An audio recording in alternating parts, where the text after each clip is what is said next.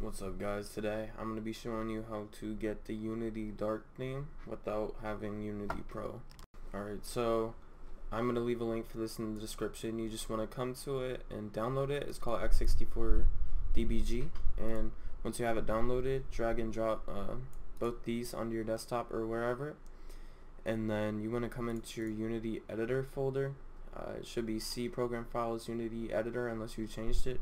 And you want to come to your unity.exe, copy and paste it right there, and then once you have that, just come into release x64, open up this, and then file, open, and come to your Unity in your original Unity folder where it's installed, and just open it up, and then come to symbols, and click unity.exe and just wait for it to load. Only click it once and it should come up like this. Just want to type get skin idx into this search bar,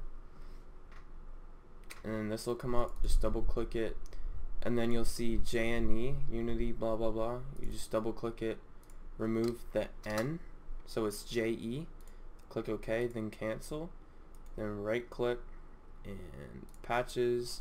You'll see this, click patch file, come to desktop, and then remember we put our Unity on here, so you just want to rename it unity.exe, and then click save, yes, and it'll say one patch is applied, and then OK. Just close out all of this, and then you just want to come back into your Unity editor file, rename this to Unity old or whatever, and then just drag and drop this one from the desktop into here, and then when you launch Unity, let me relaunch it just to make sure it works. Yeah, don't mind that, that's Steam. Alright, so just open up Unity,